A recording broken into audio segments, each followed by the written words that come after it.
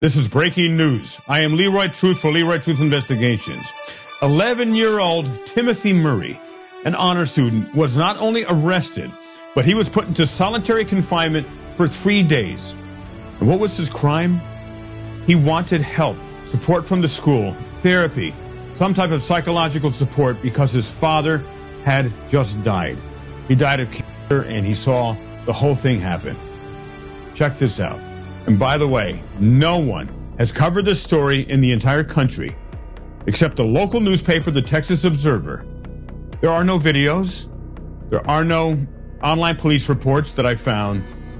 I am the breaking news channel here covering this.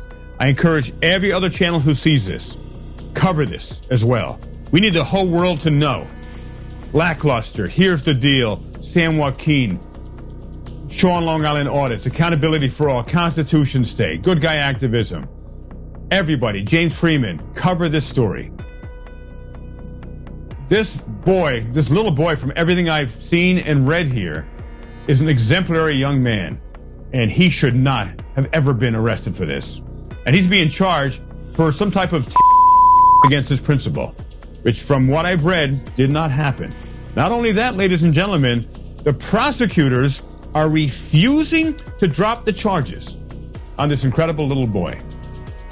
Check this out.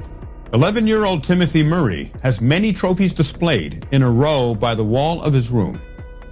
During a video call, he shows me what he's won from science projects, chess competitions, and coding programs, and ends with the largest one in his collection, a 3-tiered star-studded trophy he won as grand champion of the Brownsville Independent School District Elementary Science Fair in November 2022. It seems almost as tall as his 4-foot 1-inch frame. He explains that the project measured safety factors when driving over the Golden Gate Bridge by changing variables of speed, mass, and the size of the vehicle. This is a sharp young man. It's hard for me to keep up as Timothy speaks and gestures excitedly at his project's colorful trifold board. The project was the last one Timothy worked on with his father, before his father died in April from multiple myeloma, a form of blood cancer. His dad had been sick since Timothy was 2, and family outings were often trips to the hospital. As his cancer spread, Timothy's dad never tried to hide his sickness. Rather, he demystified the disease, explaining the causes and the symptoms, and preparing Timothy for his possible death. Timothy says that because of his father, he wants to be an oncologist when he grows up. Although his mom laughs about how everyone else thinks her son should be a lawyer, since he likes to argue so much. His father taught him how to speak up and advocate for himself. My dad taught me what is wrong and right. Do this, don't do that. Finish projects as soon as I can, because if I'm late, it can hurt my grades, Timothy said. My grades are very fragile right now. I have an 84 in spelling, the rest are in the 90s. But Timothy's efforts to speak out and request counseling for himself at the start of his 5th grade school year at Palm Grove Elementary School led what the family calls retaliation by Palm Grove Elementary School principal, Myrta Garza. Remember that name. On September 8th, school administrators told Timothy, who had irked the principal with requests for counseling and for clarification on school dress code policies, that another student alleged that he had made threats against Garza. Timothy denied the allegation, but Garza called law enforcement, who detained him and placed him in solitary confinement for 3 days. Detained is, of course, a fancy name for arrest. Even this newspaper, how they who detained him, who arrested him and placed him in solitary confinement for 3 days at the Darrell B. Hester Juvenile Detention Center in Brownsville. Cameron County prosecutors pushed for Class C felony charges of terroristic threat and argued for 2 more weeks of detention. Is this crazy, ladies and gentlemen? I mean, this is blatant child abuse by the state. First by the principal, then by the police officers who said, oh yes, we need to arrest Timothy, and then by the prosecutors here. Any judge with any sense would say, end this. And I want to charge the principal and the police officers and the captain and the chief and the prosecutor for wanting to abuse a child. He was charged. They're pushing for Class C felony charges of and argued for 2 more weeks of detention. Instead, Judge Adela Kowalski Garza ordered a safety risk evaluation and conditional release home until his hearing November 8th. Juvenile justice experts interviewed by the Texas Observer say the Brownsville Independent School District and police seem...